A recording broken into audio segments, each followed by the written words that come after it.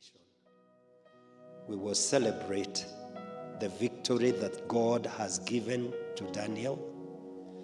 We will also celebrate the years that God gave us to have Daniel with us. But at the same time, we will be mourning the fact that we are not together. And I don't know how we will be able to mix up those different emotions. But with God's grace, we will be able to do that through this period, even to the interment and thereafter. And our prayer is that God will help us to do that. Shall we pray? Heavenly Father, we are gathered in this place in your name, persuaded that your word is true, that those who rest in the Lord are not lost, but they have come to be with you. And Father, it is our understanding that Brian knew you as Lord and Savior, and consequently we commit ourselves to you to be able, dear Lord, to process the loss that has occurred to us, but the gain that has been received for eternity in heaven. I take this time to ask you, Lord, that you will be with us in this service from the beginning to the end. We pray that every word that will be said will be guided of you. We pray even the word that will be spoken will speak to our hearts and to our minds and to our spirits. We invite the presence of your Holy Spirit, who is able to do what no man can do. And we believe that you have heard our prayer and you will grant it. Be with us now. And we ask this in Jesus' holy name. Amen. God bless you. We may be seated. Great. Thank you, Senior Pastor. The worship team will lead us in one more hymn, and then we'll proceed from there. Just in case it's your first time here in Citam Valley Road, you're visiting with us, we want to welcome you. We are glad to have you on behalf of the family. Thank you for coming to condole with them. In case you may need to access the places of convenience, if you exit through this door on my right, which is your left, and just stand that way along the wall, you'll be able to find the ladies and gents properly labeled for your access and convenience.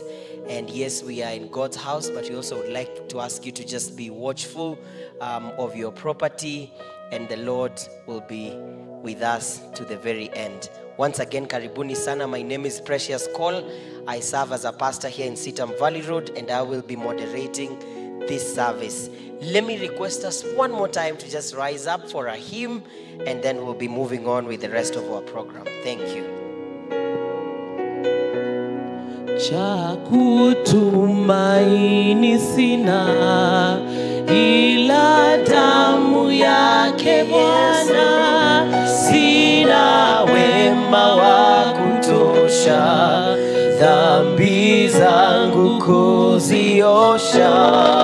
Cha kutumaini sina ila damu yake Yesu, sina wema wa kutosha dhambi zangu kuziosha. Kwake Yesu nasimama, ndiye mwamba ni salama, ndiye mwamba ni salama, ndiye mwamba ni salama.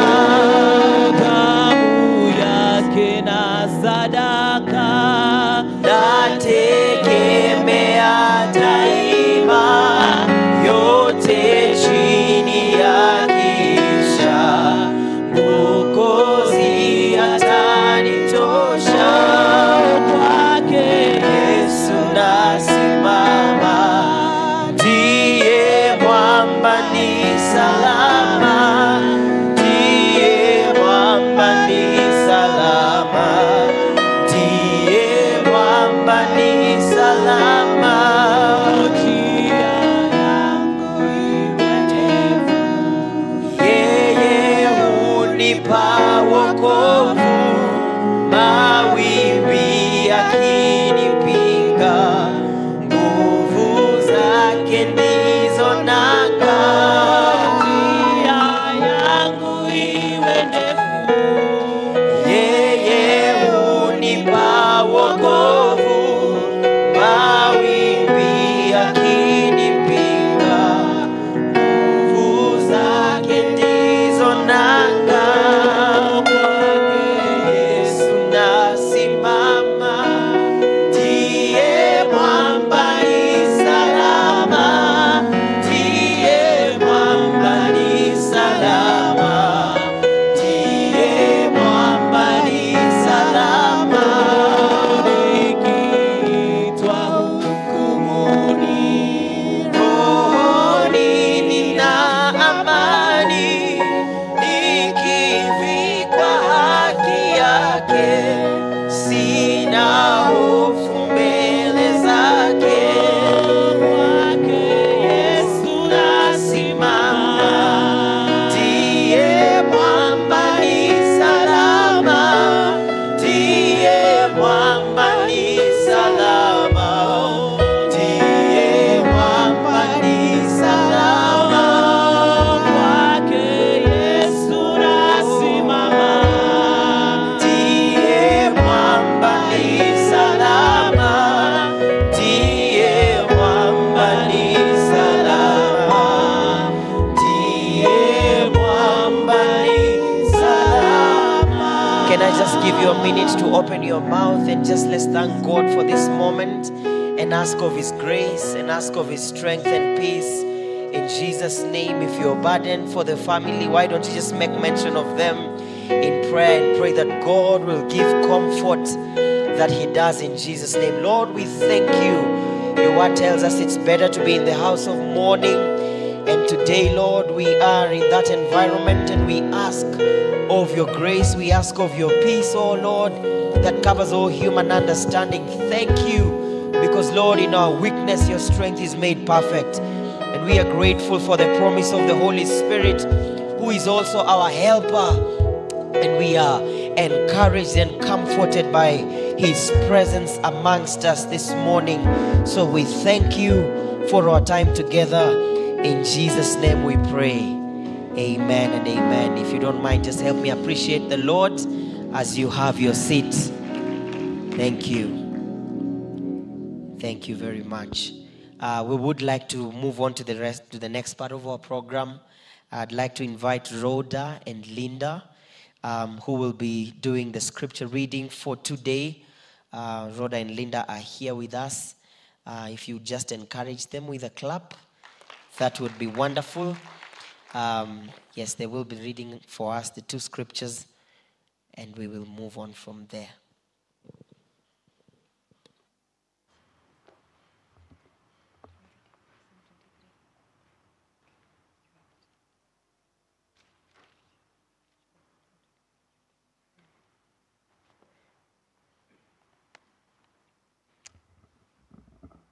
Thank you. Psalm 23. The Lord is my shepherd, I shall not be in want. He makes me lie down in green pastures. He leads me beside quiet waters. He restores my soul. He guides me in paths of righteousness for his name's sake. Even though I walk through the valley of the shadow of death, I will fear no evil. For you are with me, your rod and your staff, they comfort me. You prepare a table before me in the presence of my enemies. You anoint my head with oil, my cup overflows. Surely goodness and love will follow me all the days of my life, and I will dwell in the house of the Lord forever.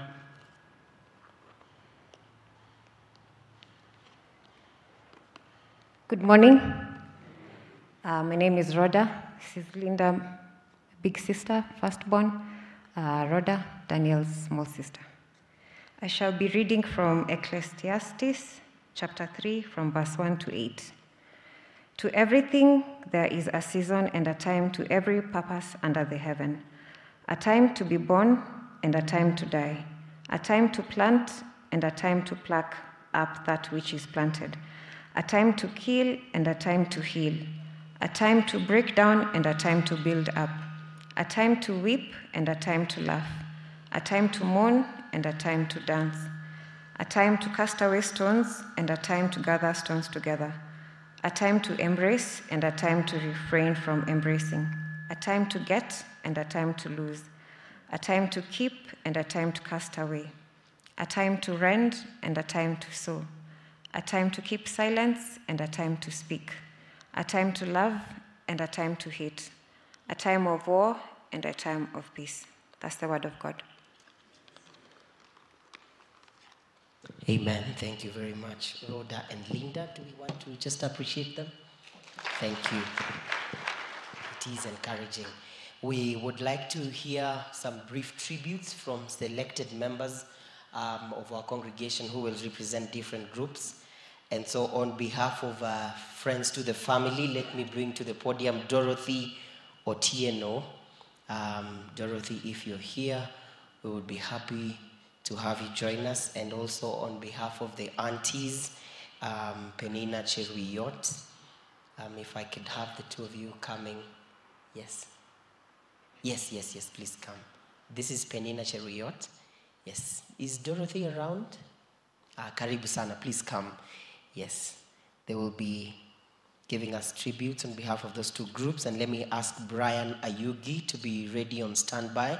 You will be coming right after these two. Please go on. Thank you. Praise God, church. As you have heard, my name is Penina, and I am Dan's auntie. And on behalf of my family and also other aunties, I'm here to say pole to the entire family of Reverend Omenya. I, Penina, knew Dan better after he had completed his Form 4. That is when I met, and not I met, but we started knowing one another better. And in Dan, there was a gentle soul. Dan was very loving. Dan was cool but firm in what he may want to do. And Dan did not mind other people's business. He was focused on what he wanted to do. And in my world with Dan, we shared some two areas of life which made us bond more and more. Dan liked to be updated with current affairs. He really loved current affairs. Dan also loved the Premier League, which I know most Kenyans love the Premier League. So each and every time our talk was focusing on the current life and most likely the political scene that kept on changing in this nation each and every time. And for the Premier League, Dan and me, we met at Arsenal. And that's where we enjoyed more than even the politics.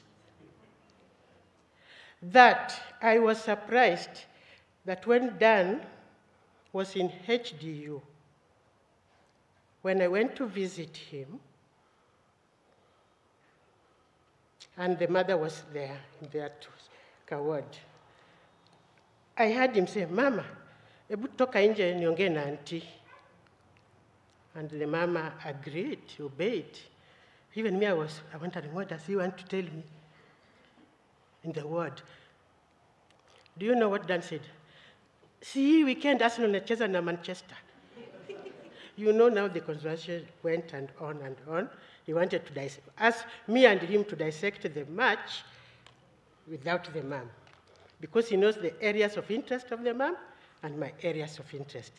Now, that was done for you.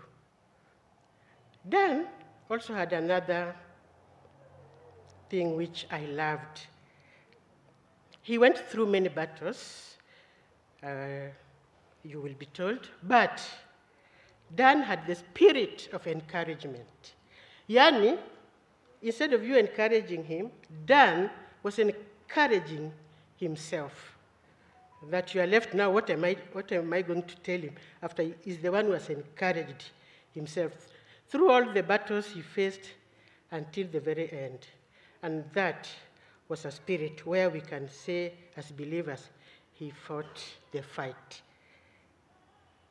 And even at the end, Dan was still fighting. But as our dear pastor here said, God knows the best. I will talk about the sisters, and I will say, thank you, Linda. Thank you, Rhoda. You have given your all the love that you have for your brother. And he knows, even where he is, he knows that you loved him. And me as your auntie, nimewapenda sana. Sana, sana. You have done it beyond what I've even expected. Lastly, my dear sister, I leave you with this hymn. You know it, that I love it, which says only two sentences, not verses, sentences. Through all the changing scenes of life, in trouble and in joy, that song says, the next stanza, we shall still praise the Lord. Today, we can say we are in that part, in trouble, in the storm. But we know that when we praise the Lord, and that's why we are all here. Otherwise, why are we in the Lord's sanctuary? Because now that trouble, let us now put it away, because the Lord says we shall still praise him. And I say to all of you, may God's grace sustain you all, and may his peace be with you. And before I forget, Dan had a contagious smile. Yes, a smile that made the place look, yani unafurahia, hiyo smile ya Dan. Even here, I didn't want to forget that. Asanteni.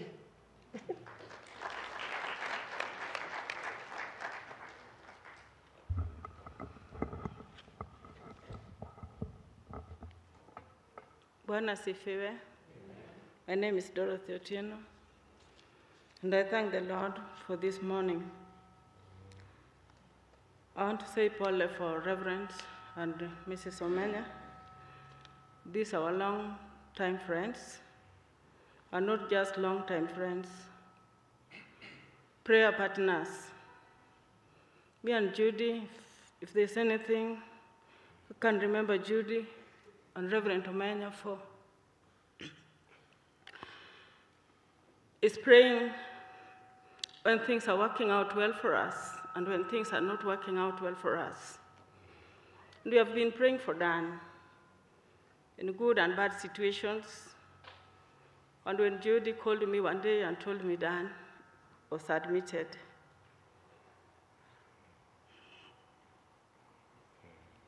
I prayed. And anytime she called me, she would ask me, Dorothy, can we pray together, or you are busy? Are you in a place we can talk? She always asks like that. And then we pray. Sometimes we do it online. And I remember when Dan was sick, we went to see him several times. I think I went there like 4 or 5 times. And the last time before Dan was taken to ICU, it was on a Saturday. We went with my husband, Wycliffe. Dan was very strong, even at the point of death, and we did not know, and I did not even see death coming. We believed with the family. They were very strong and they were always there for Dan. Anytime I went there, I was with Linda and Rhoda and Mama. They were always asking for prayers, and even Reverend, they were always asking for prayers.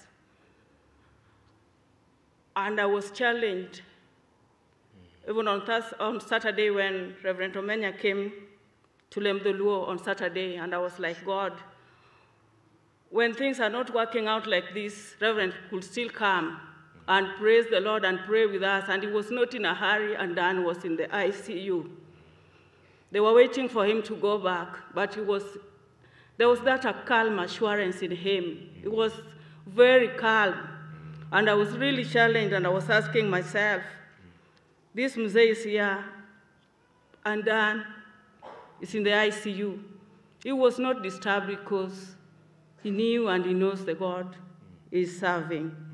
And we thank God for the strength. We prayed, we fasted for Dan, but God deemed it fit to take Dan away from us. All the glory still goes back to God, because in good or bad times, we still give him thanks and glory. Our hearts are heavy. There's nothing we can do, but we are challenged. I'm really challenged with this family because this family, they love God. And we'll still continue praying together. We'll still walk with you in this journey until the end, and we'll still be praising the Lord, because things were out of hands, and Dan was still talking and saying, I'm strong, and I know I will live again. And I was challenged when Dan was asking me about my sister-in-law who was sick and admitted at the same time. And when we went there, he told us, how is Judy? And I'm wishing him quick recovery, and I know I will come out of this hospital. That was our prayer. But things change. Even if we have our heavy hearts, we still ask the Lord that Dan may rest in perfect peace and give the family peace. In Philippians 1:21 says that for me to live is to Christ, and to die is to gain. So we thank the Lord this morning with our heavy hearts. But I say Pole to the family. It was not easy for me when Judy told me to talk about Dan today. But I want to thank the Lord that Dan fought a good fight. And the family also fought a good fight. They were always there and praying. They were only asking for prayers, not anything else. No support.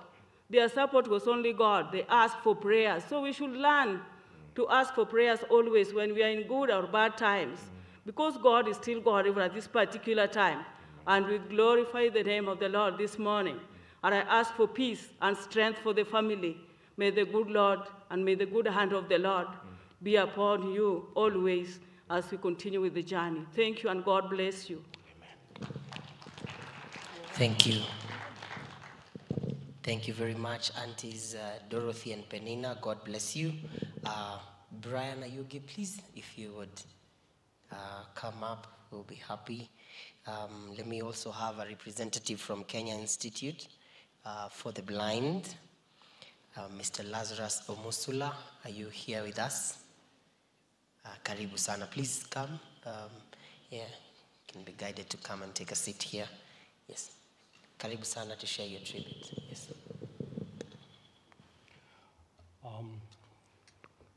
Saints of the Most High, good morning. Good morning.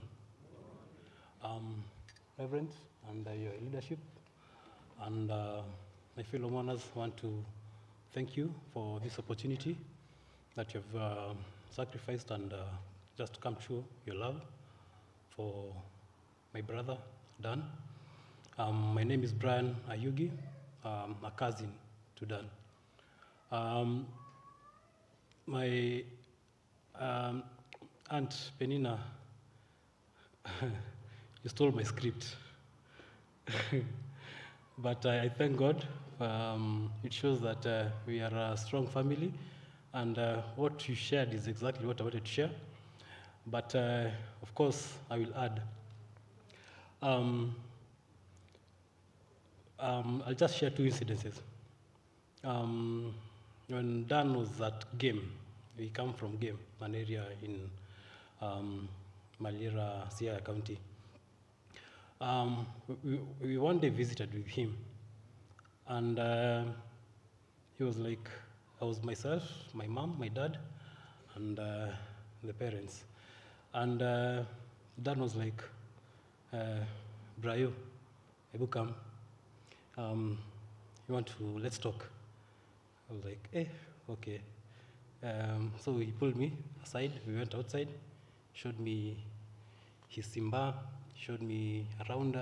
He was able just to identify some of the activities they handle back at home. And that's when it dawned on me that it's not the inability in someone's health or capability, but I could see the passion and zeal Dan had. I could try and imagine if he was able to identify the color of a certain plant, whether it was yellow or red. He could try his best, level best, and from this I really learned a lot. Dan was a very humble man, very humble. He wanted to make everyone comfortable and happy, including on his hospital bed. I was like,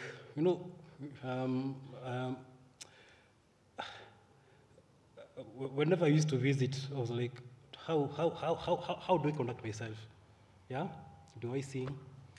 Do I break jokes? Because we used to joke with Dan. Do I preach? Yeah?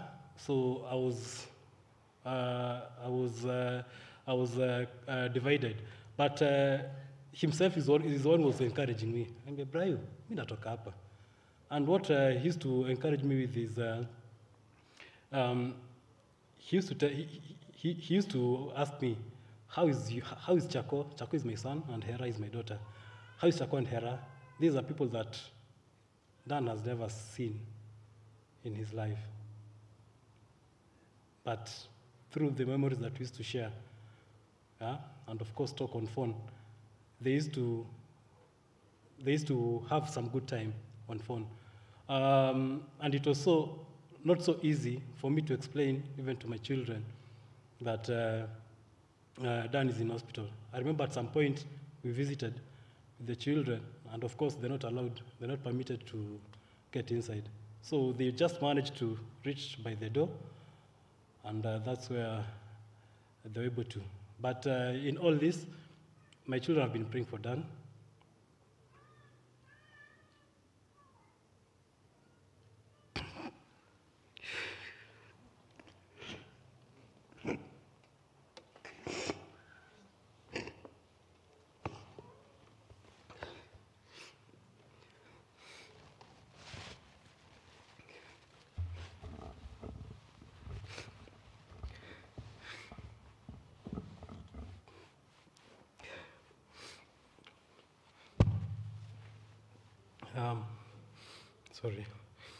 Trying to explain death to a young one, it's never easy. They were all looking up. I assured them that we are going to visit with Uncle Dan as soon as he's going to be discharged. And they even planned a Thanksgiving cake for Uncle Dan. But to their disappointment,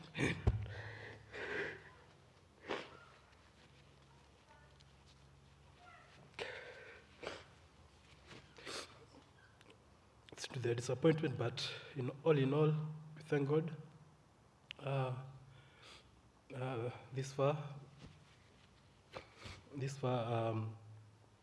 he has brought us. It's a learning curve for me.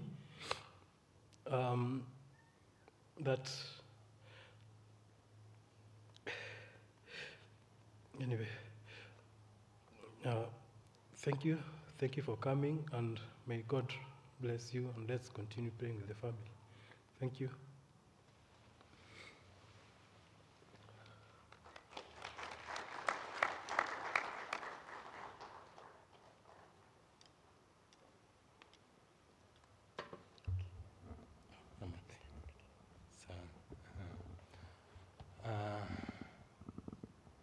Good morning, everybody.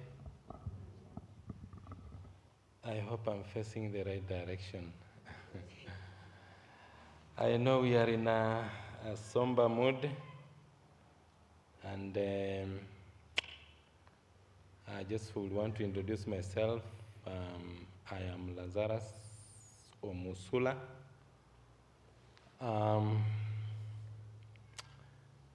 Coming in to represent the Kenya Institute for the Blind Community. And maybe before I go far, I would just have asked our colleagues, I don't know which direction you are, but I hope you're somewhere. We have three of us somewhere. Eddie, Hassan, Eddie, Owino, and Duncan, if they're on their feet. Yes, we just clap for them. We appreciate them. Thank you.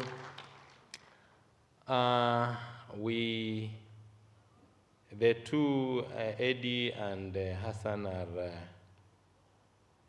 teachers to the late Dan, and Duncan is a schoolmate. And so therefore, even before I just continue to speak, I am not able to see you, not because I refuse to see, but the eyes did their own story. And it is good to know that sometime life will do us in. And I know we met Dan because to those of us who might not know, Dan has struggled with visual impairment, and that's how he was brought over to Kenya Institute for the Blind. And at that institution, we were very hopeful of helping Dan to bounce back into life after what life had done to his sight. But here we are. We do not know what to say, but we can only thank God, as Pastor put it, that it is mixed emotions. We wonder what to do, but the bottom line is we thank God we had time with Dan. So from Kenya Institute for the Blind, about Dan was that Dan was doing very well. Actually, he was supposed to have graduated himself, but because other than being visually impaired or blind, he still had conditions. Dan kept fighting just to try and manage the other conditions. He had actually studied Braille. He had studied how to use the white cane to find his way. Dan was also, he had actually learned how to use his phone. And I like his spiritual background. We have a fellowship at the institution. Dan always used to come and be party to that fellowship. And by all means, I am sure that Dan is resting in the Lord. Dan, like I've heard the aunties say, those who have mentioned before me, Dan was a guy who was just cool, he was just calm with his stories. Dan will rarely get into conflict with anybody. And most of the time, or this, like some people would call him, would avoid a trouble. I think I was telling my colleagues at some point when I was in class, he got into a conflict with a classmate, and they did a bit of exchange of words, and I walked out with Dan, And then, like I've heard the auntie say, I didn't know he had the smile, because I can't see smiles. But Dan had, he would, laugh back. He would laugh. Then, when we stepped out, Dan laughed a bit, a gig, and he told me, Teacher Lazarus, I know some words have come out of my mouth that shouldn't have done so. And he told me, I'm very sorry, and I'm sorry about that. So Dan was quick to also seek out apology where he found himself on the wrong side of life. Because we also have to know sometimes we are vulnerable human beings, and Dan demonstrated that he would be remorseful when he found himself on the wrong side. Otherwise, Dan was a strong fighter, and to us who are left alive, we should pick lessons from the fighting Dan has done. Actually, when we were with Dan at school, Dan told me that, if he sat down for long, I don't know, his joints would have issues. So from time to time, you will find Dan would rise up with his white cane, and sometimes he would keep going around the class, just walking, sometimes going around the building. And, I asked him at some point what it is, and he told me, but without giving much details. He was like, no, I will be fine. And of course, to the family, let me just encourage us that the family, you have done your level best. Dan has passed on in a hospital. He was not at home. Dan was warmly covered. Whatever humanly anybody would need, you did.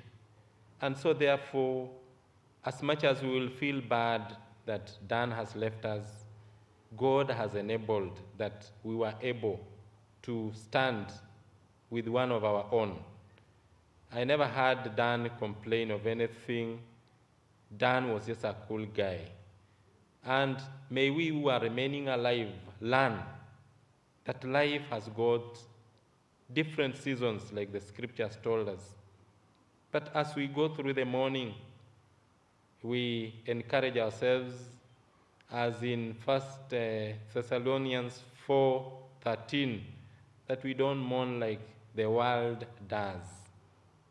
Because when I lost my sight, I also have gone through those grieving and mixed emotions.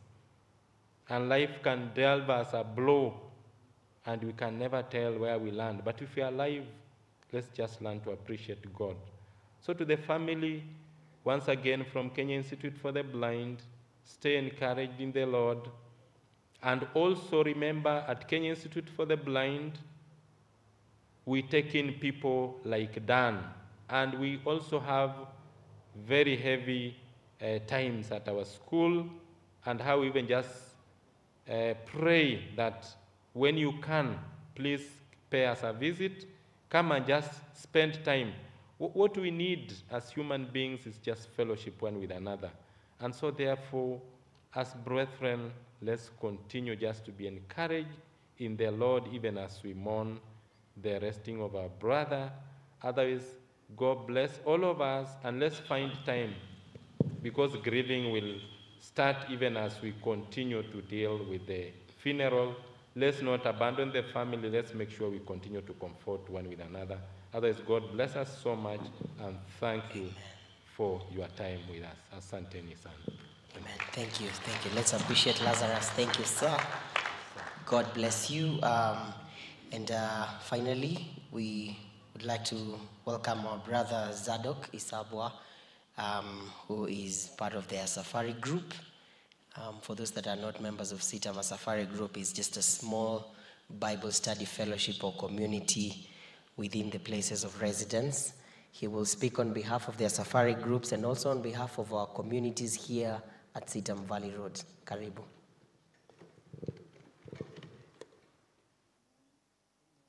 And praise the Lord. Yes. Like you've been told, my name is Zadok Isabwa. I'm standing here on behalf of the neighborhood where our elder has resided for quite a long time before he got out of the city, at his Balozi estate in South B, and our safari group for the area, as we referred to them those days, our Bible study group, which Elder Omenya and Sister Judith are pioneers of. Actually, when we began, we used to be two families. It was Elder, Sister Judith, my wife Josephine across there, and myself. Over time, we had people come in and go, so they would come, we get excited, they go, we are left, the two families again, but we thank God. God has helped us, we have grown, and now we have a bigger number, and more so very exciting because now we have a number of young people now who have joined our group, including young pastors. You can see Pastor Nicholas in the house there, and a team behind there. I see Noshin, Petua, part of our group of young people who have joined us. And Elder still attends our safari group meetings, even though he's in the diaspora. And we are there for part of this family. The family's loss is there for our loss. And we're just here to stand with the family and to encourage them even as they go through this moment.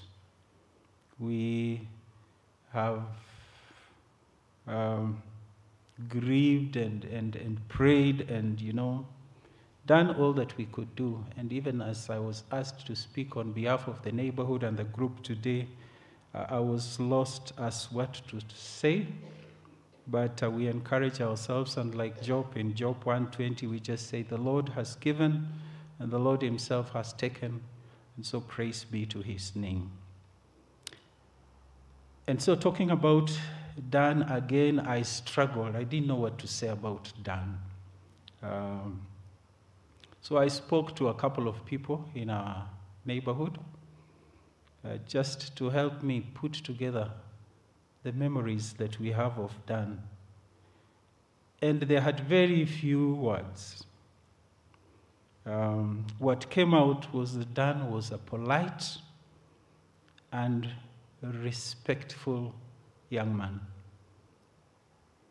I was reminded he would never pass you when he met you in the estate. He would never pass you without saying hello. And then my wife added, with a smile. I struggled a little. I didn't know why I had missed out the smile. Then I remembered some of us can have stone faces that don't encourage smiles. And my wife pays more attention to detail. And I've had that echoed here that Dan had that smile on always. I also spoke to the younger generation. I couldn't get many of them. So I spoke to one in my house. All of them were born. They're younger than Dan. So try to ask them, what do they remember about Dan? Two of them are too young. They don't remember anything. But one gave me just 2 words. Says, Dan was nice and gentle. He was nice and gentle. So maybe you ask me, what about you? What do you say about Dan? For me, Dan was that no maneno young man. Just pretty cool, calm, and collected. I've even wondered if Dan ever got into those scenarios, those situations that we often have our young boys get involved in, those fights in the estate and those kind of things. I've wondered if Dan ever got into that, because he was very calm every time you met him and looked like, he knew what he was doing, and pretty minding his own business. And so I doubt that you would find him in a place of trouble. As a young man, if he did that, probably the parents would know better. I think by the time I met him, if he ever was cheeky, maybe he had outgrown it. But he was a fine young man. So as an SG group, as a neighborhood, we have lost a fine young man. Like I've said, polite, respectful, nice, gentle, pretty cool, calm, and collected. And so as we remember him, we just surrender to God's will. And to Elder, to my sister Judith, the girls, Linda and Rhoda, I just want to encourage you. God says in Psalms 34, verse 18, the Lord is near to the brokenhearted and saves the crushed in spirit. That is the place you find yourself. God says he is near you. And in Revelations 21, verse 4, the word of God says he will wipe away every tear from their eyes, and death shall be no more. Neither shall there be mourning, nor crying, nor pain anymore, for the former things have passed away. This is our hope as believers, and we just want to encourage you to stand on the promises of God, because he who has promised is faithful. Amen. Thank you, Brother Zadok. God bless you.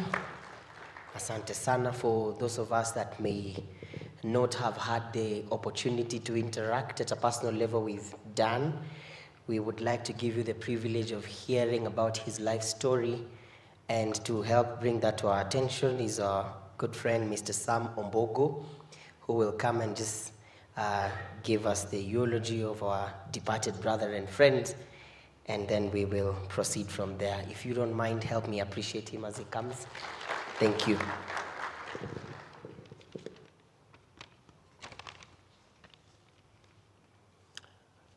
Praise God.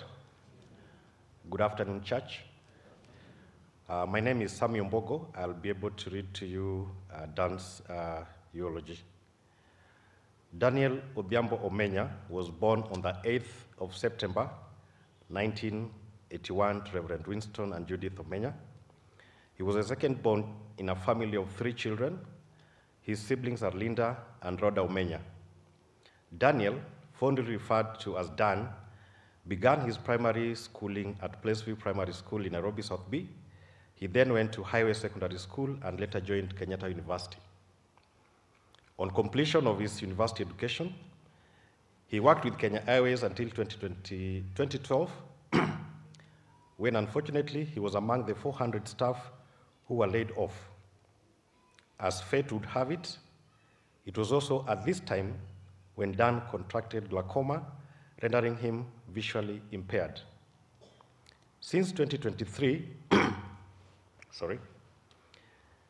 Dan had been enrolled at the Kenya Institute for the Blind to learn how to navigate life. Dan medical background. On the 24th March 2024, Dan was at home resting while he started complaining of acute pain in his left leg, so bad that he could not walk or sit or find a comfortable position. He was rushed to Aga Khan Hospital, where he was given instant pain relief medicine, while his vitals were also observed. His blood pressure was high, and his oxygen levels were low, prompting his admission. His leg was still in acute pain, despite the medicine given. He was put on oxygen and mild blood pressure medicine, while he underwent a myriad of tests. The initial diagnosis by the doctors was something to do with his autoimmune system, based on the many separate symptoms he had. His oxygen saturation level did not improve satisfactorily, prompting the doctors to recommend his admission to HDU for close monitoring. Here, he was given a myriad of treatments, including steroids, to help deal with the pain in his leg, which had subsided, and he had even begun walking the HDU hallways with the help from the physiotherapist. He also underwent sinus test, from which the doctors confirmed that he has an autoimmune disease that causes inflammation of the body vessels. In Dan's case, it had affected his sinuses, skin, lungs, and kidney. On the 6th of April, Dan mentioned during the day that he was having trouble breathing. He was exerting a lot of energy and still not getting enough oxygen. His oxygen mask was changed to provide him with more oxygen, but it was still not adequate. He had to be sedated and intubated so that he could be put on ventilator. He had been in the ICU since then. His lungs were bleeding, and his kidneys were also not functioning at optimum levels. He had been undergoing 2 specific procedures to boost his blood to counter the antibodies attacking his healthy cells. He then went to be with the Lord on the Sunday morning, April 14th, 2024. The Lord gave, and the Lord has taken away. Blessed be the name. Blessed be his holy name. Thank you. Thank you, Mr. Sam. Indeed, we stand in the words of the psalmist that God is our refuge and strength and ever-present help in times of trouble. Amen. And we believe that there is life after this storm. I would like at this point to humbly request our elder, together with your dear wife, if you would come, if there's someone helping them, and just talk to us. In a moment, we will be happy to hear from you. If you don't mind, why don't we encourage them with a clap? Yes. Thank you. Thank you. Karibu sana.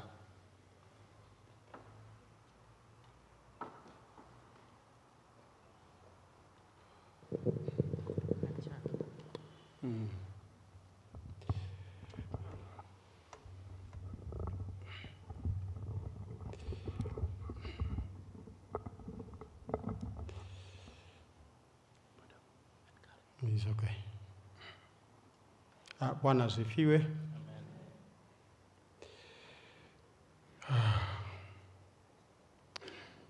My name is Reverend Winston Omenya,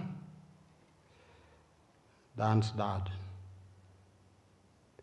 I greet you all in Jesus' name. Amen. Your amen is so weak.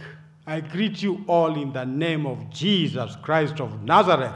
Amen. Yeah, that's what I expect. Hallelujah. Amen. Good.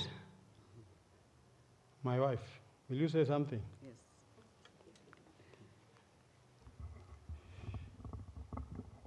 Praise the Lord. Amen. Praise the Lord. Amen. Yes, I want to thank the Lord for this day. When this happened, one of the sisters that we served with in Holy Communion ministry, because that was my best ministry that I served the Lord in this church, told me that she cannot believe that this is happening to me. And she was very right. I myself, I cannot believe that I am standing here to speak on behalf of my son, Daniel, that I loved so much. I cannot just imagine that this has happened to me. But I want to thank the Lord because he has told us that in everything we should give thanks because this is the will of God in Christ Jesus concerning us. And so finally, I want to believe that this is the will of God for me, for my family, to be going through this at a time like this. Dan, my son, loved us, the entire family, and especially we, the parents. He loved us so much. He cared for us so much, every detail. And he wanted us to be happy in this life. He wanted to give us the best, and he usually would give us the very best. Dan, my son, has gone through a lot. And because of that, as you have heard, it's just a brief story that you have heard. I want to confess here that you have been seeing me walking, but I have been like a mother who is dead. I have been in so much pain because of my son Dan.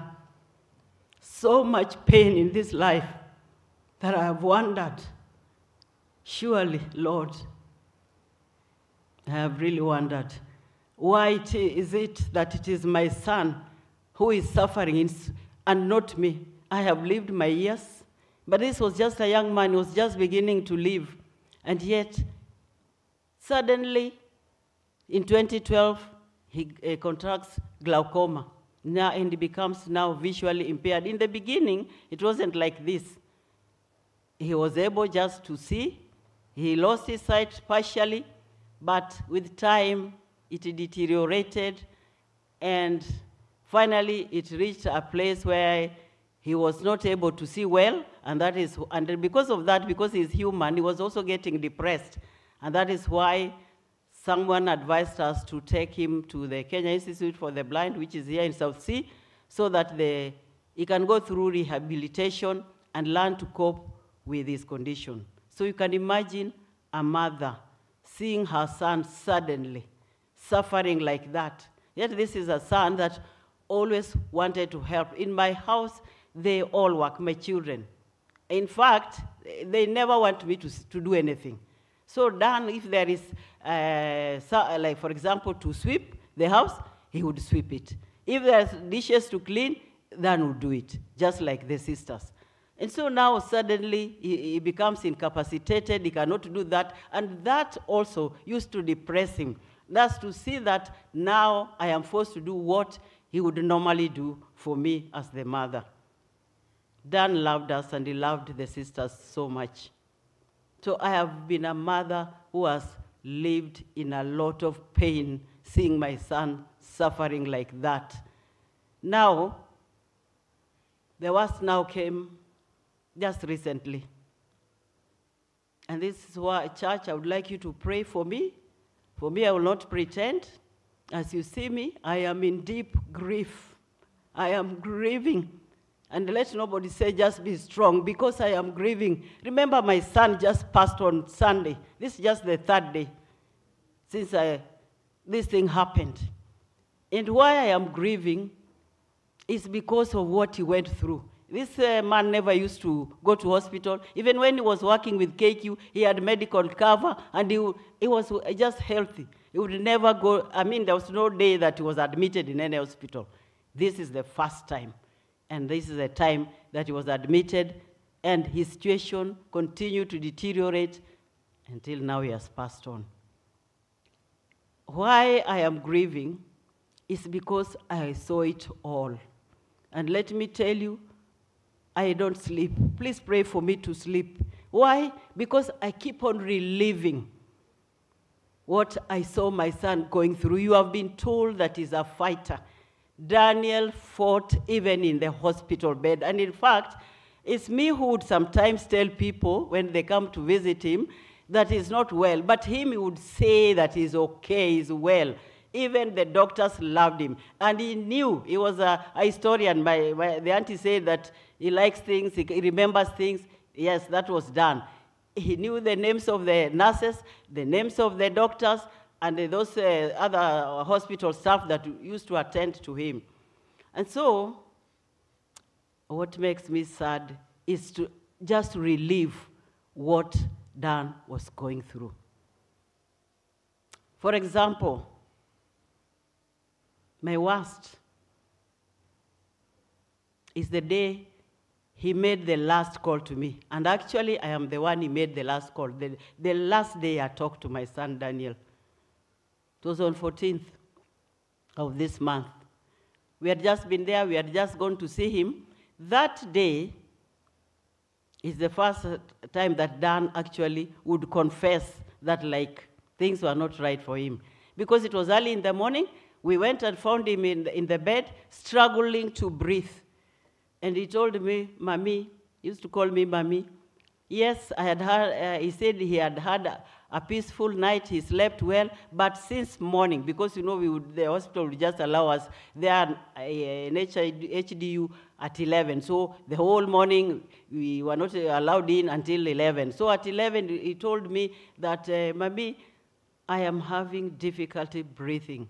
I have not had a good morning. And in fact, the sister was there, Linda, and they are very close.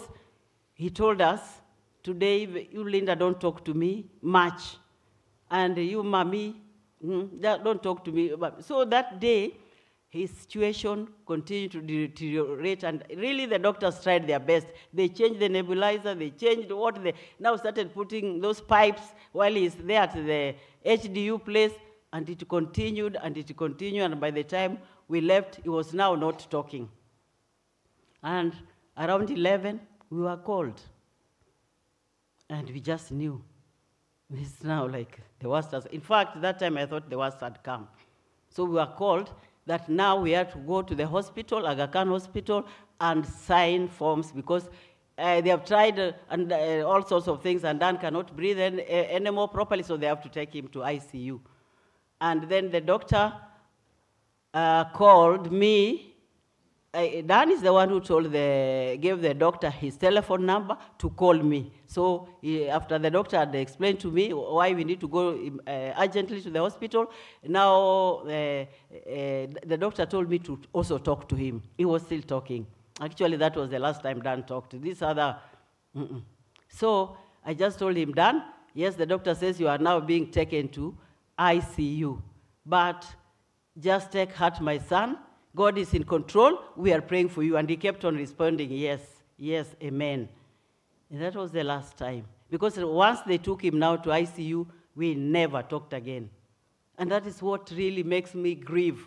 And why I also grieve, even pastors would excuse me, this time I just asked the Lord, whose prayers do you answer, Lord? We are your children. And you said healing is the children's bread. This Dan people prayed for. Many people prayed for this Daniel, here in Kenya and even abroad. Pastors, Pastor Mary, my friend Dorothy was here. People prayed for my son. Pastors prayed for my son. Christians, believers prayed for my son. And for some strange reason, the one thing that they were asking the Lord, that Lord, let this be a testimony. Dan will be healed, so this will be a testimony of your healing grace, of your mercies, of your healing power, just to glorify your name. No one would be told, but that is how they were asking the Lord, that Dan be healed so that the name of the Lord be glorified. And that has always been my prayer, that Dan be healed so that the Lord's name be glorified. And so when now we were called that day, it was hard. I went with my children. The dad, for some strange reason, he was here in Nairobi, and that is the day he had just gone home because we had some issue at home, and he had to go home urgently fast. So I went with my two girls, and Dan was taken to ICU, and he stayed there, and still there he fought the battle, but now he had all those pipes. My child suffered. That is what I am feeling so bad when I collect and relieve. The neck, everything, the legs, everywhere. He had some pipe, it was terrible. It was a terrible sight to look at. But I just want to thank God that he allowed this. I want to thank all those who prayed for my son. And that is why you see that we are all devastated, because we really did not expect Dan to pass on. Because while he was in HDU, there is a time he had actually recovered. When he was there, he could not even sit down. Dan had so many complications. Remember, you have been told the lungs bleeding, the kidney collapsed, he had ulcer, out of nowhere, demonic, that's what I think. The legs, he has died without, he's not able to stand. He was not now able to stand or walk. Everything like it is, the blood, there was everything terrible happening.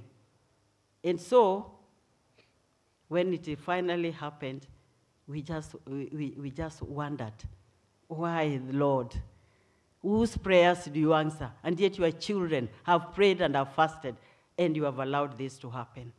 But I will encourage myself like David did in 1 Samuel chapter 30, verse 6, be part in the Lord, because there's nothing I can do, and the Lord knows why he has allowed this to happen to my son.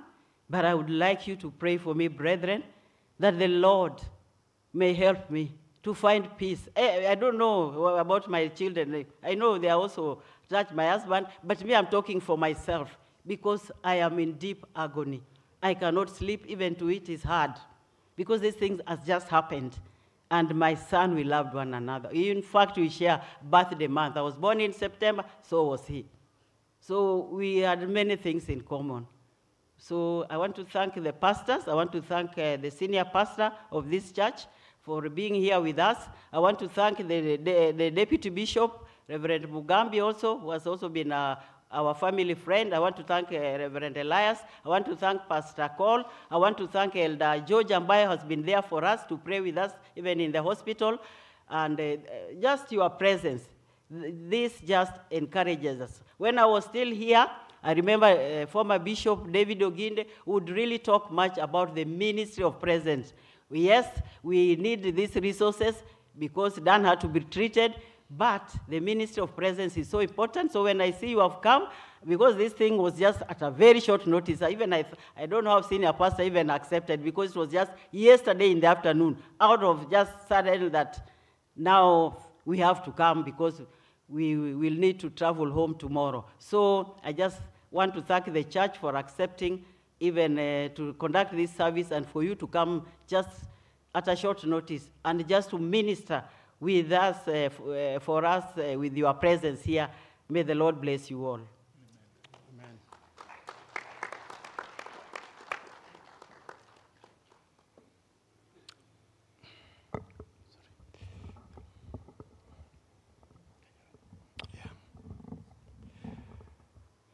I think to a large extent, my wife Judith, the mother of Dan, has said it all. You know, she's a teacher or a lecturer by profession. And me, I'm a salesperson by profession. So my words are very few compared to hers. But this time she was speaking the truth about Dan. Speaking the truth because she loves to speak the truth. I've heard Brother Zadok say that Dan was a cool and collected gentleman. That is true to a very large extent. But there was a time when some robbers attacked his mother on her way to work in the morning.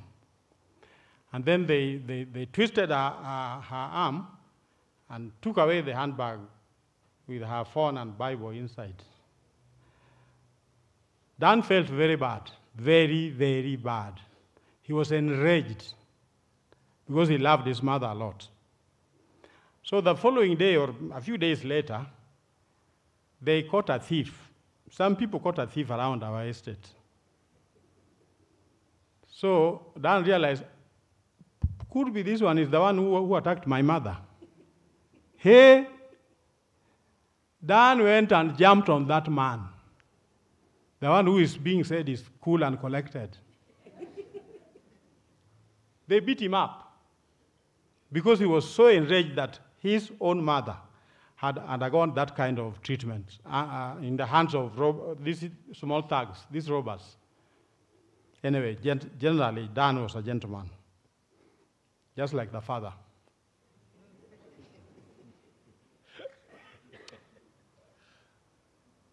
Up here, I want to appreciate you, all of you. I want to start by appreciating the senior pastor, who has been my friend. She knows why we are friends. I mean, he knows why we are friends. Even the wife is a friend to my wife. Then I also want to appreciate the deputy bishop, Reverend Mugambi, who is also a family friend, together with his wife Lois.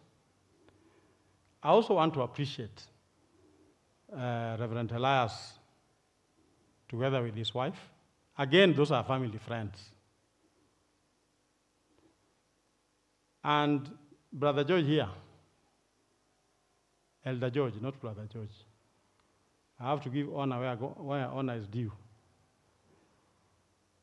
Is somebody who knows me a bit intimately. There are visitations we have done together with him, and he understands. So I appreciate even Pastor. By the way, your name is very interesting. Did you know that? Call. Precious Call. Are you really precious? You are. Thank you. We thank God for you. Because even that name alone should make you precious, even if you are not precious. Hallelujah. Amen. I don't want to preach. I want to take this opportunity also to thank a number of groups, because I know that once I have left this podium, I will not be called back. I want to thank the many groups that have stood with us in prayer. One of them is Lemdoluo. Is there anybody from Lemdoluo here? Please stand up and just wave. Lemdoluo, whether you are from the branch south or from the major one, just stand up and wave. Bwana asifiwe sana. Is there anyone from Gerwok Development? Hallelujah. Yes, there are people from Gerwok there. Those are groups that have prayed with us and stood with us. Is there anyone from Peace? Peace Africa? Hallelujah. Yes, I can see Reverend David Obuki here, and Rosemary and the team. We say thank you. Is there anyone else from another place which I have not mentioned, apart from Ushahidi? Ushahidi is the group that my daughter Rhoda works with, and they were kind enough to be able to accept, to ensure done. And it has made our work easier. I want to appreciate them. Please just appreciate them for me.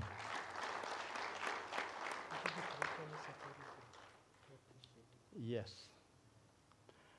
I also want to appreciate KIB. Brother Omusula, the Lord bless you. I know there's Brother George Musioka, there's the principal, Anne Marcia, who was not able to come. Please pass our very much love to them, because they assured me that they are with me, they are with us, even as we went through this case of Dan. Assure them for us. And now the safari groups that have prayed with us. Even Jem, hallelujah. Where's Jem? I am a Jemian. Most of these guys are Jem.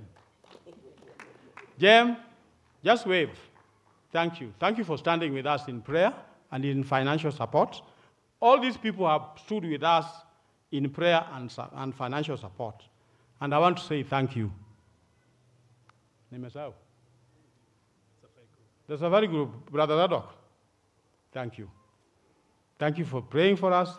Thank you for praying with us. And thank you for supporting us, also financially. I think I've done. She said a lot. So she did it on my behalf. So, pastors, the Lord be with you. We are in a place called Sirembe. Behind the behind. As Bishop David Oginde used to say, that Aboke is. By the way, I thank Sister Nancy. Where are you? Hallelujah. You are there. Yesterday, Bishop David Oginde spoke to me. A lot of words of encouragement on behalf of me and my wife and family. Please pass our love to him. Bishop Emeritus Adoyo also spoke to me. A lot of words of encouragement. Please pass our love to them, just in case you see them. Bwana asifiwe sana. Hallelujah. Why don't we give God a clap?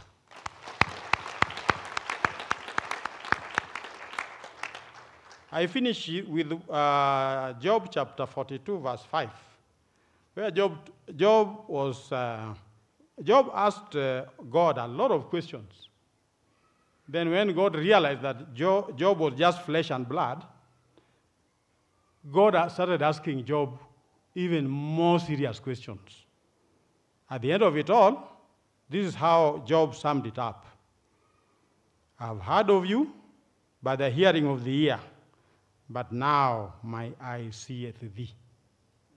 I've also heard of God by the hearing of my ear. Over this my son, my only son, I have heard of God. But today, I have seen God. I have seen God. God is not an uncle. God is not a brother. God is not your grandfather. Neither is he my grandfather. God remains God. In every situation, God remains God. And I give him all the glory and honor and praise. Bwana asifiwe sana. Thank you. Yes. Sorry, Pastor. Just to also appreciate, he forgot that I am a lady and I have my lady friends here, sisters in the Lord, especially from Holy Communion Ministry. Please raise your hand up. Sorry, I forgot. Yes. Yeah, many are here. That was my favorite ministry that I served in for a long time, and some WM. And because of WM, we had our leader, Rachel Wang, and there's a group that, even though we scattered in some other groups, but we remained together. We are called Sisterhood. Maybe they are also here. I thank you for coming. And I also thank all my relatives. They have been very close to us. So may the Lord bless you all. Forgive me if I did not mention your name, but I just thank all of you because of coming. Amen. Thank you. Thank you so much. We truly appreciate.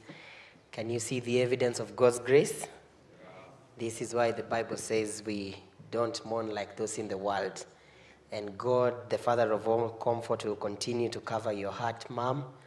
And we are praying with you. Amen. We would like to transit our program to really the last bit of it so that we can finish.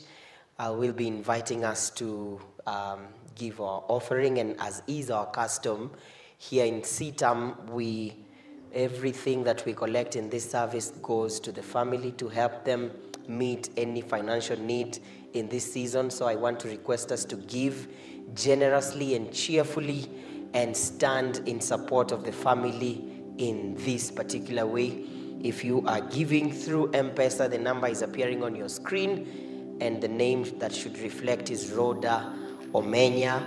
Our ushers will also be waiting on us for those that want to give cash money, and I will just ask them to run up here so that we can begin. And as we do that, the music team will lead us through one song, and then we will be inviting our pastor to share a devotion as we bring our service to an end. Let's pray. Lord, we thank you for the needs in this season, and we are grateful that you have made us able to stand with the family through that which we will give today. We ask that, Lord, it shall surpass expectation, and every financial need around the family in this season shall be met according to your riches in glory. This we ask in Jesus' name. Amen.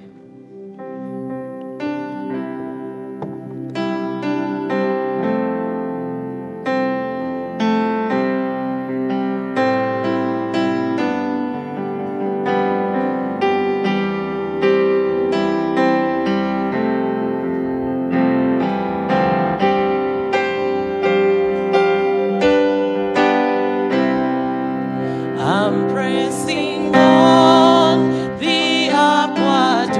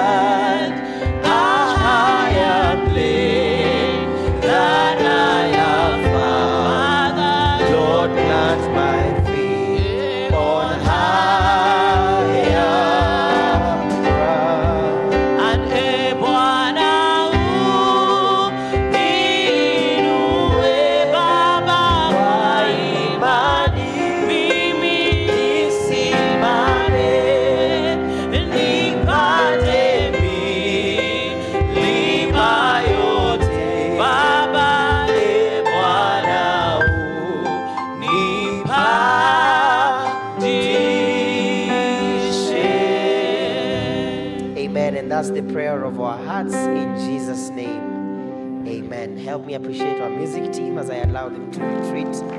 Thank you. We are privileged this afternoon to have our Deputy Bishop here with us, and I'm going to invite him to, before making a prayer for the speaker of the word, to just share his condolence to the family and speak to us, and then we will be hearing God's word after that. The Lord richly bless you. Please help me make welcome to the podium Reverend Justus Mugambi, our Deputy Bishop.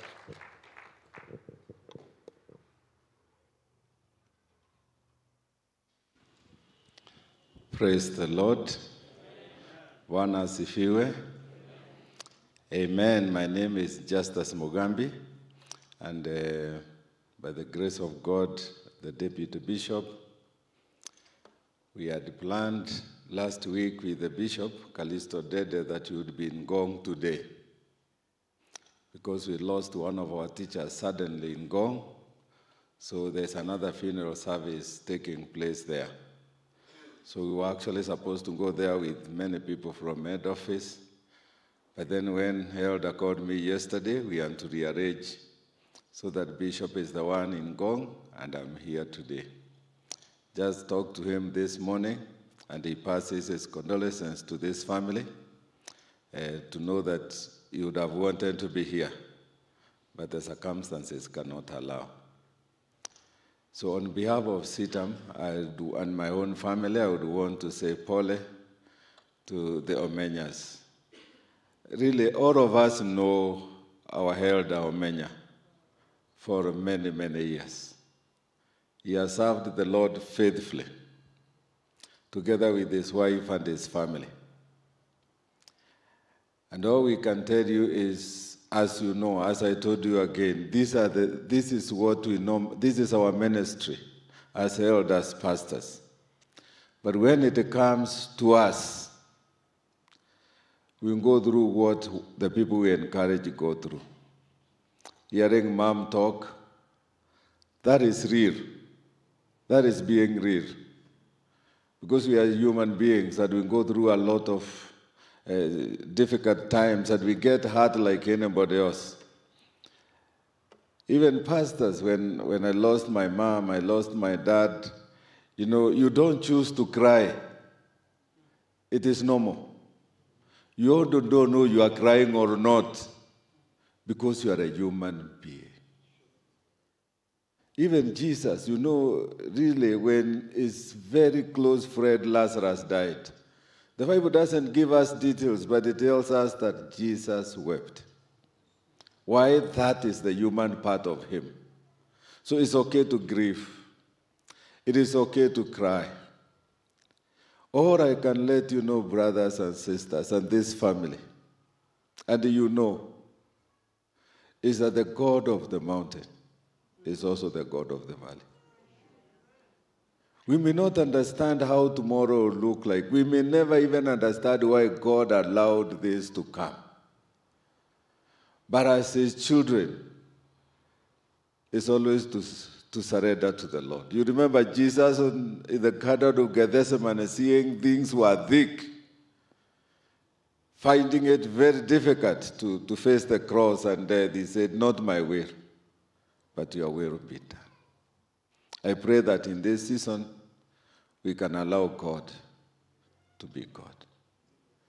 He will bring healing. We do not know how, but he promises he will. Praise the name of the Lord.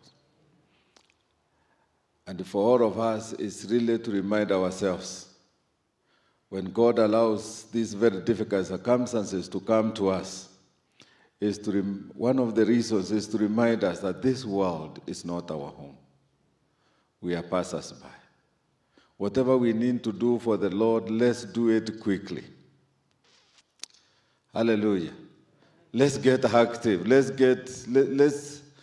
do what we must do while it is day, because we don't know when and how it will come to us, because for sure it will come. And therefore, may the Lord help us to live consciously, to be alert in all situations. Hallelujah. So for the Omenya's family and the girls, the parents, may the Lord comfort you. You have comforted many people. May He use that comfort to comfort you as well. And you can be sure we are praying for you. And our God will not leave you. Not for a moment. He will not forsake you. He is in control. Hallelujah. I want us to pray as we bring the speaker for today, Pastor Elias Geduka, who is our head of missions, as he comes to bring a word of encouragement to the family and to all of us. Shall we pray? Once again, Lord, even before the creation of the world, you knew we would be here today. Lord, because you are not limited, from everlasting to everlasting, you are in total control. And so, Lord, this afternoon we surrender to you once again. We have heard you speak through your people. And Lord, we still affirm, even in this difficult situation, that you are the Lord. You are sovereign. And Lord, as we sit at your feet to listen to the word you have put in your servant, Pastor Elias, Lord, may you speak to us. We open our hearts to you. We surrender to you. May your Holy Spirit speak to this family and speak to us also. This we ask in Jesus' name. Amen. Thank you, D.B. Mugambi. Bwana asifiwe. To the Omenyas, our heartfelt condolences. As far as I can remember, I've always known the Omenyas in ministry, both serving at the assembly level, but also in missions. Your labor in the Lord will never be in vain. And God bless you so very much. And thank you for being so vulnerable to the extent of sharing your feelings. I believe our God is not scared by that. He hears. When I read scripture, I find many who went through that and they expressed it to God. But then at the end of the day, they still ended up with a conclusion like our mom did. Even then, I will praise the Lord. Psalm 77 is an excellent example where the psalmist talks like our mom spoke. I can't sleep.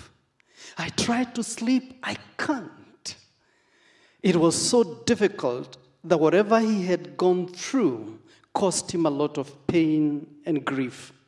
But then in verse 10 of Psalm 77, he says, having asked a few questions, has God changed? Has he, or his right hand, has it changed to the extent that he can no longer do what we know our God should do? Using my own words. But in verse 10, he answers himself. He says, no. It is my grief that colored the lenses through which I saw God. Hence the reason I thought he had changed, but God had not. And then goes on to recount moments where God proved himself God. The miracles he did to their own people in Israel, crossing the Red Sea, and all the miracles that he did. And thereby concludes, I will continue praising the Lord. Why? It is because when you look back and you see what God has done, the moments you've had with him, then you say, I may not understand this situation, but because of how God has dealt with me in the past, I have confidence that he is still the same God and he will carry me through. And therefore, we are praying for you, the Omenyas, that the Lord will carry you through. That even though the grief may cause you to see a little differently, God will continue to minister to you to the extent that you have his lenses, that you begin to see like he does. Not easy, but God is faithful. Amen. I want to bring us a brief word.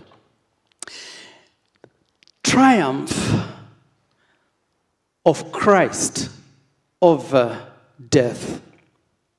Triumph of Christ over death. I am reminded that just the other day we were celebrating Easter, remembering the death of our Lord Jesus Christ, and on the third day there was an empty tomb as evidence and proof that Jesus had triumphed over death. And that's the message I bring to us. Let me read for us Matthew chapter 28. I will be focusing more on verse 6, but for the sake of context, allow me to read verse 1 to 6. Triumph of Christ over death. Now after the Sabbath, as it began to dawn towards the first day of the week, Mary Magdalene and the other Mary came to look at the grave, and behold, a severe earthquake had occurred, for an angel of the Lord descended from heaven and came and rolled away the stone and sat upon it. And his appearance was like lightning, and his garment as white as snow. And the guards shook for fear of him, and became like dead men.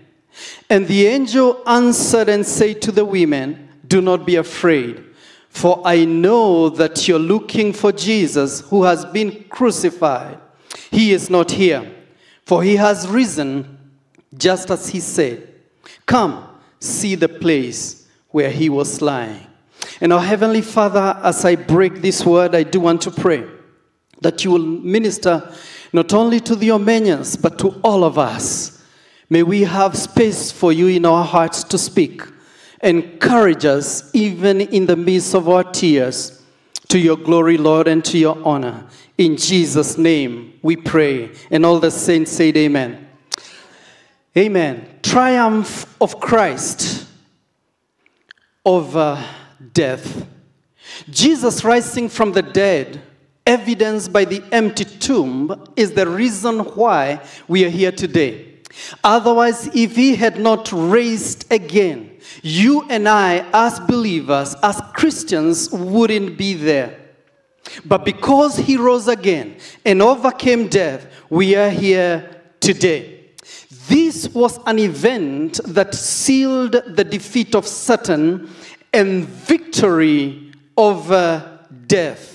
And we just want to bless the Lord for that. I just want to share a few facts about death and the resurrection of Christ, vis-a-vis where we are today, mourning together with the Omenyas. And the emphasis here is that the same power that raised our Lord Jesus Christ from the dead, we know that one day, and that day is coming, when all of us will stand before the King of Kings and the Lord of Lords, when all of us shall appear before that judgment throne, by God's grace, that all of us stand before his presence, that same power, if we will have left this earth like Dan has, we will be raised again by the same power that raised our Lord Jesus Christ. And we shall be together in heaven before our Lord and Maker,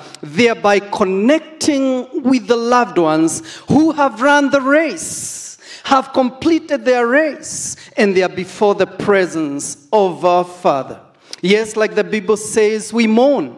But then we mourn like a people of light, because we know one day we shall share eternity with God. Number one thing I realized from this portion of scripture, that Jesus was really dead. It was not fake. It was not fake news. So when we talk about Jesus dying and raising again, we are talking about a fact of history.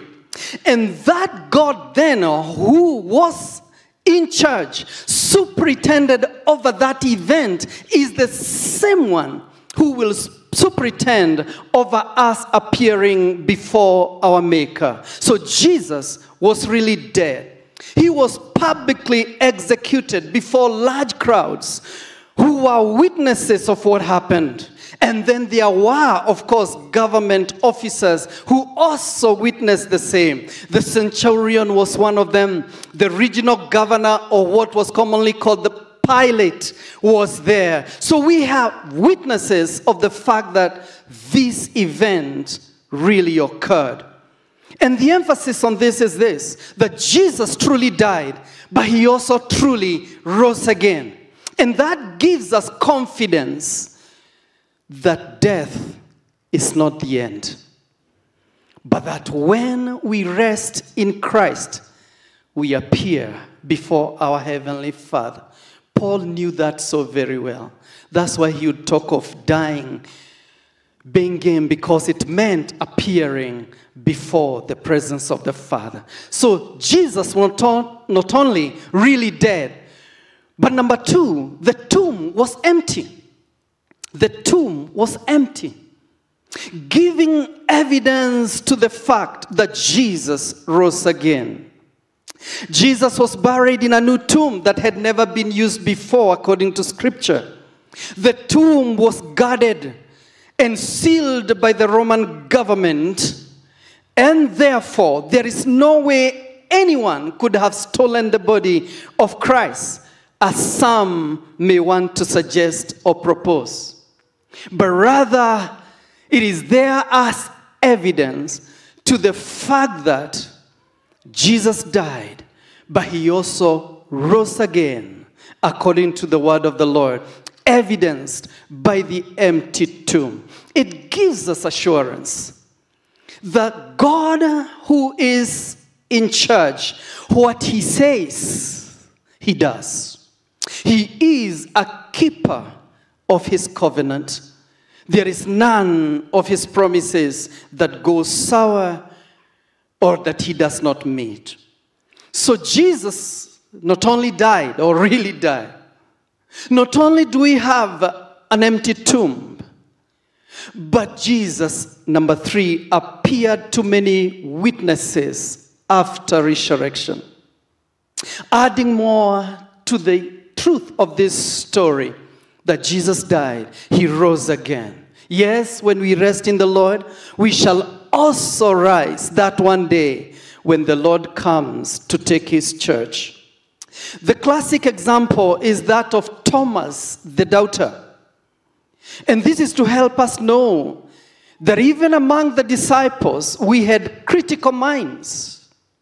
A people who could not accept anything just because it is being said all over the place. But they wanted evidence of what had happened. And that's why Jesus comes to Thomas and says, hey, touch. Put your finger here. It is I. It is truly I. What an evidence. Thomas was only acting like the Berean believers who searched scriptures to ascertain the truthfulness of the same. And therefore Jesus dies, he rises again, the tomb is empty, but he then appears to many witnesses after resurrection. But then number four is a critical one, because there is evidence of changed lives because of Jesus dying and rising again. Changed lives. If you are born again and you're like me, we are witnesses to the fact that yes, Jesus died and rose again, and there was a work to be accomplished for the Father, and hence the reason why we are here today. Consider the disciples who were filled with so much fear after Jesus had died. They were fearful, they were disappointed.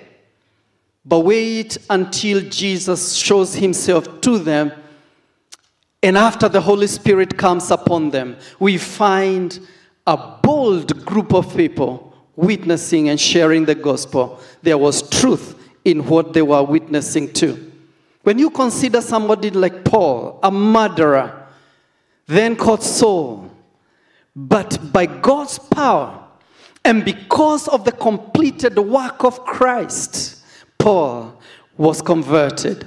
Paul was transformed. And instead of becoming a murderer, through Christ, he became a life giver and brought many to the fold of our Lord Jesus Christ. How about you today? All of you that are here today. I would pray to God that you've opened your heart to God. Dan has run his race, and we come to stand together with the family. But there is a witness among us that one day, those who have gone before us and they have rested in God, a day is coming that we shall be able to see them. And this is the witness of this scripture, that yes, Jesus came, died, rose again. There is an empty tomb as evidence. But also he appeared to many witnesses after his resurrection. But we are also, all those who are in Christ, are evidence of the fact that when Jesus said on that cross, it is finished, and he had completed the task God had given him, truly it was done, because we are here today as witnesses of the same. What am I saying to us, brethren? We have confidence in a great God who is able to comfort and console the Omenya family. A great God who will give us an opportunity, as long as we run the race of faith, to see the beloved who have gone before us. We are a people of hope. And I remind us, the same power that raised the Lord Jesus Christ is the same power that will raise us up when the time comes. Jesus is indeed alive. Jesus is indeed alive and still at work. And if there is the best gift that you can give today, as we celebrate this life, is to remember that Jesus still invites people to be reconciled with God.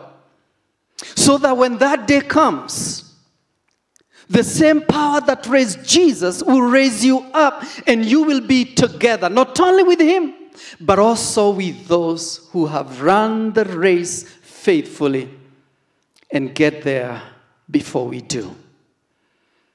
I pray to God that nobody will go out of this sanctuary without having reconciled with God, if you haven't.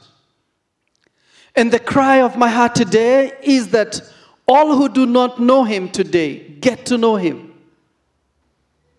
But also those that know him, that they may be reminded of the cost of salvation, and that we continue running our race. Jesus triumphed over death.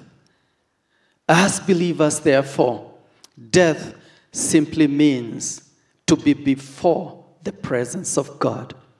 And we pray that our son Dan is in the presence of God.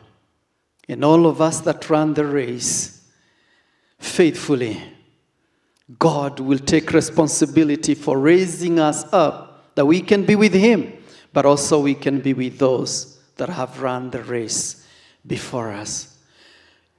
By those words, may the family be encouraged. May the family receive the comfort of the Lord. May your eyes, just like all of us who are mourning together with them, be colored not with the colors of our grief, but may they be colored with what God puts as the color on our lenses, to be able to see him and to see the things of life. In other words, as we see them, we see like he does, even where we do not understand. May God give us that understanding. Let's bow our heads as we pray. Our dear Heavenly Father, we are so grateful. Thank you for completing the work on the cross.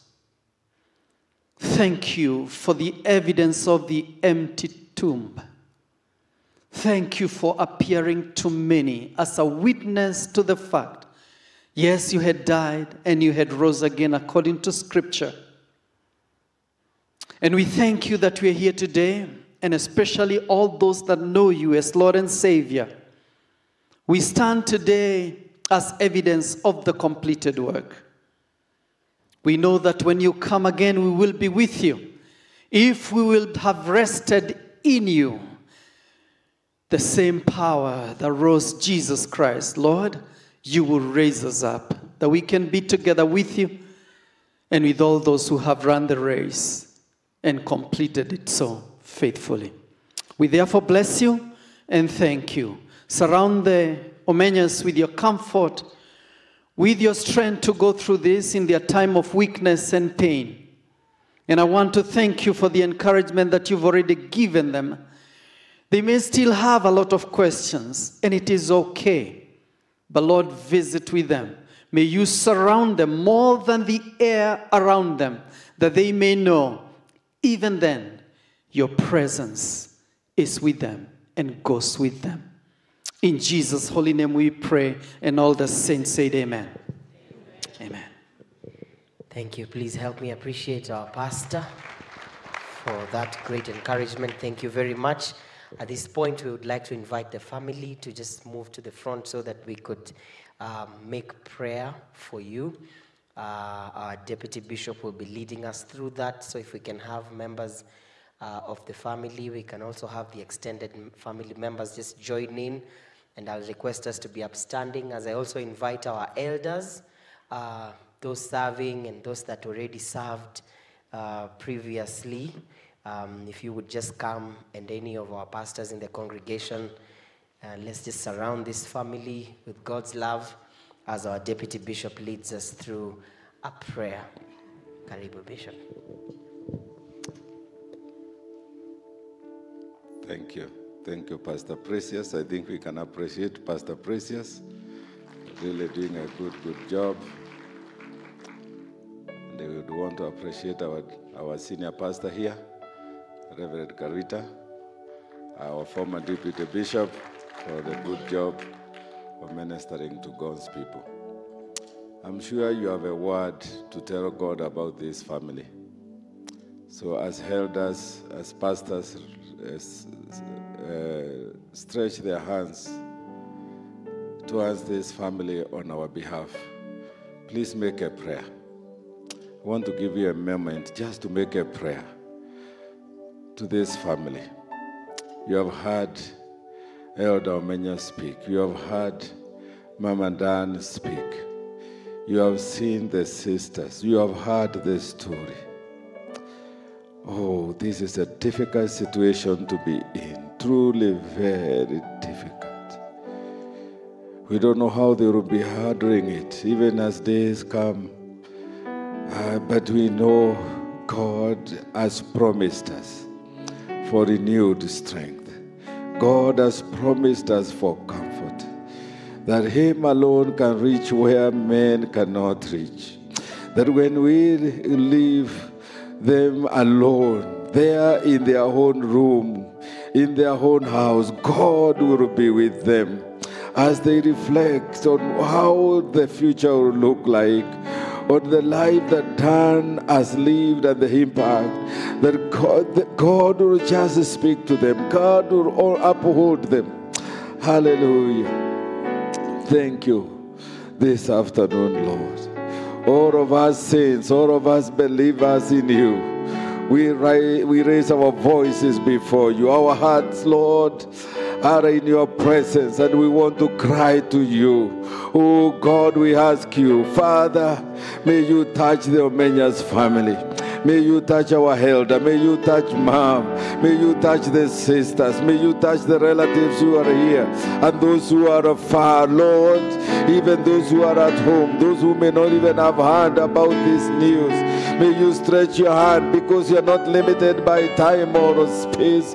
May you touch them wherever they are. Lord, do what only you can do. So we pray for a lifting in their lives.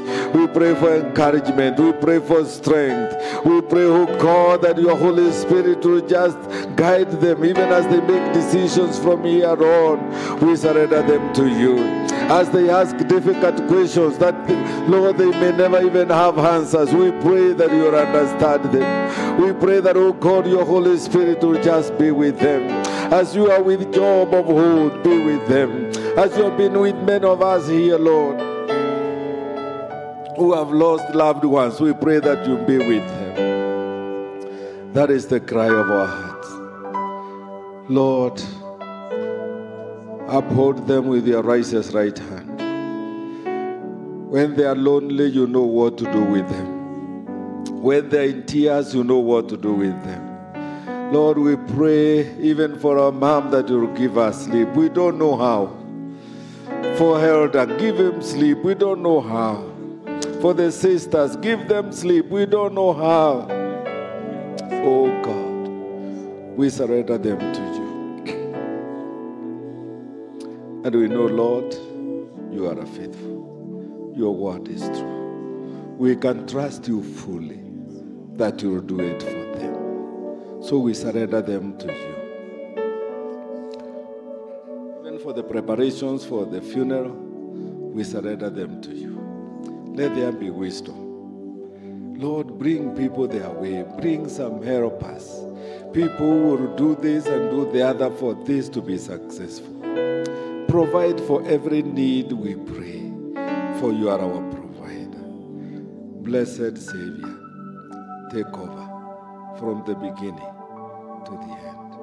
And even after the funeral, take over. As day stands into years, Lord, uphold them. Be with them. That is our prayer. And thank you that we have a Father who is dependable, a Father who is trustworthy. Oh Lord, we honor you and we thank you. In Jesus' name we pray. Amen. Let's appreciate the family as we allow them to retreat back to their seats. Amen.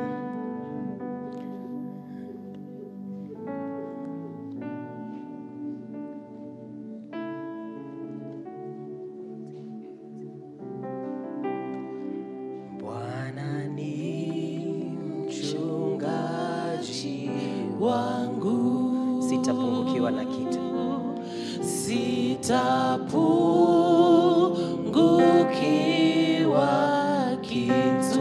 Hunlaza kwenye majani mabichi. Hunlaza kwenye majani mabichi. Hunongoza kwa maji matulivu. Hunongoza kwa maji matulivu. Huiuisha nafsi yangu. Unihuisha nafsi yangu. Uniongoza kwa njia za haki. Unongoza kwa njia za haki. Nipitapo bondeni mwa mauti. Nipitapo bondeni mwa mauti. Sitaogopa maana unami. Let's just rise on our feet and sing it aloud.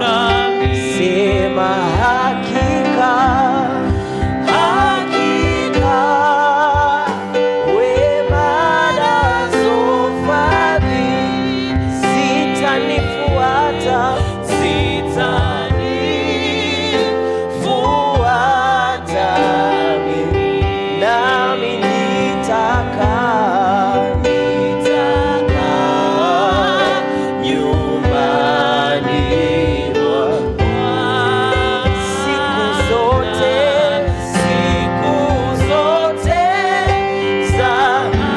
Time, let's make that prayer.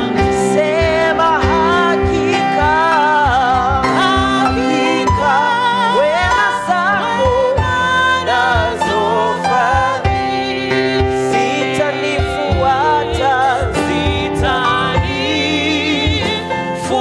zitanifuata mimi, nitakaa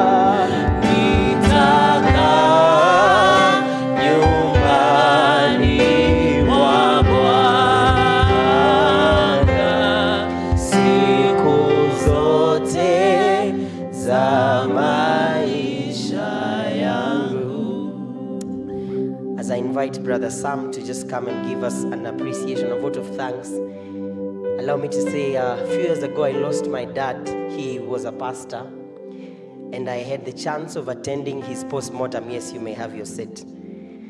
I had the privilege of standing in the cold room where the post-mortem was happening. And because he died a sudden death, he wasn't sick, he just dropped one morning. They opened up his mind and they opened up his chest.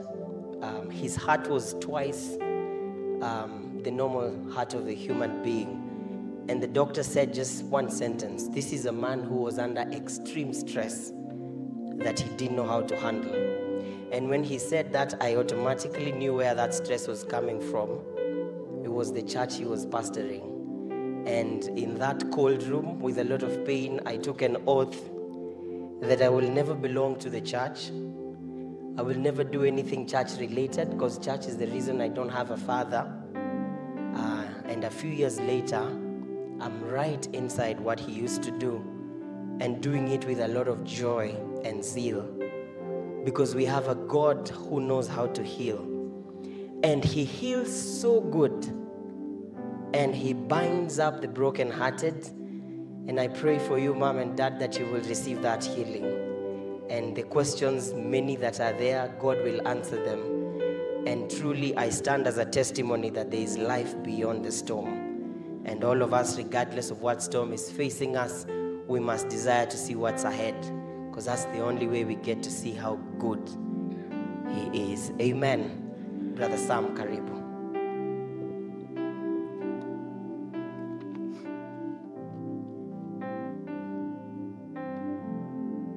Good afternoon, church again. Praise the Lord. While we were growing up, because I majorly grew up in my uncle's house, I was very close with Dan. There are two things that I just want to mention before I give my vote or our vote of thanks to you people. We had these neighbors who were very loud. They really used to disturb my cousins, Linda and Rhoda. So one day, Dan told me, Sam, this guy cannot be disturbing us, and we are boys. So he looked for a black dress. He wrapped it on his head. He went behind their house and really beat them up.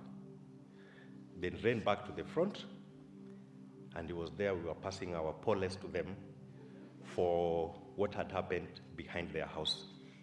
He did not joke with family. Secondly, my auntie and Dan and I, we really used to love watching football, especially the World Cup. If you say the word Wabe, it has a different meaning between me, my aunt, and Dan. So we would be closed in a room, laughing. But apparently, Dan would not do that with anybody else. So my aunt would ask always, what is this that you guys talk about that makes you laugh, but again, no one else knows what you're laughing about? It was a special relationship we had with Dan. Thank you. At this point, I would like to first and foremost thank Citam, the pastoral team, beginning with our deputy bishop, senior pastor, and the entire pastoral team for allowing us to be here this afternoon to memorize the life of Dan. Thank you so much for your grace and support. We'd also like to thank the music team for helping to sing with us and encouraging us through music and song. Thank you.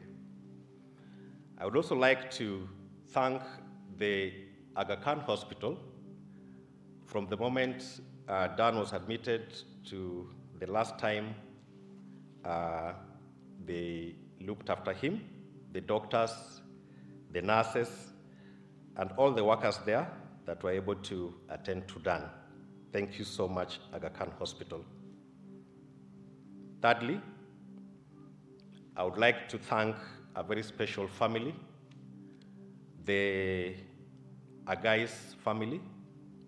a senior educationist, who introduced Dan to KIB, and the wife, that is Grace, who was able to even walk with us while Dan was sick. She honored us with her daily visit to the hospital, and she was feeding Dan even while Dan was admitted at the hospital. So thank you so much, dear guys. We really appreciate your support.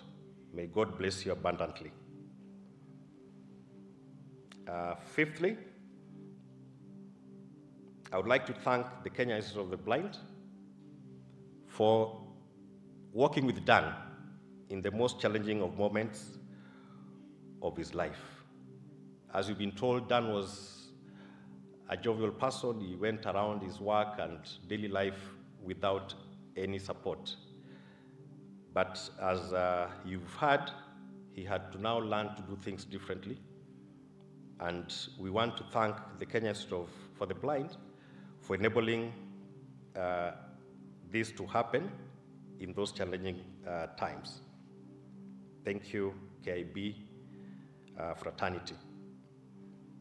I would also like to thank the planning committee, those of us who are here. We are grateful for the support you've given us so far in planning the logistics. We continue to pray that God gives you strength even as we plan the days ahead to be able to give our dear Dan a befitting send-off. Kindly continue to pray with us as a family. It is not an easy time for us, and we call for your continuous prayers. Lastly, I would like to thank each and every one of you for sparing your time to come and grace us with your presence here today.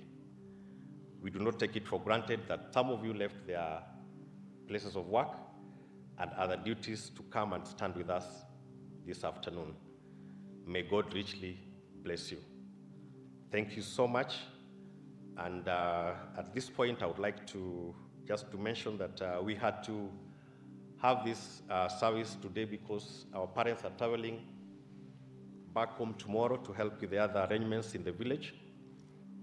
And therefore, we had this happen today. And even with a short notice, you have been able to attend. Thank you for that. We continue to ask of your prayers and support. May God give you that strength as you stand with us. Finally, Dan will be laid to rest on the 26th of April in a village called Sirembe. It's in Game Constituency, Siaya County. May God bless us all. Thank you. Thank you very much, Brother Sam. We have come to the end of our time together, and we would like to ask the pastors to come and help lead the family out on our recession. Once again, on behalf of all of us at Citam Valley Road, thank you for spending this afternoon with us. And also on behalf of the family, thank you for coming to encourage them. The family will be seated outside to the right, and you are all welcome to pass by and share your encouragement together with them, and the Lord will richly bless us. Let me ask us to stand so that we could share the words of grace together. And now may the grace of our Lord Jesus Christ and the love of God and the fellowship of the Holy Spirit be with us now and forevermore. Amen. Sehemu yangu, rafiki yangu.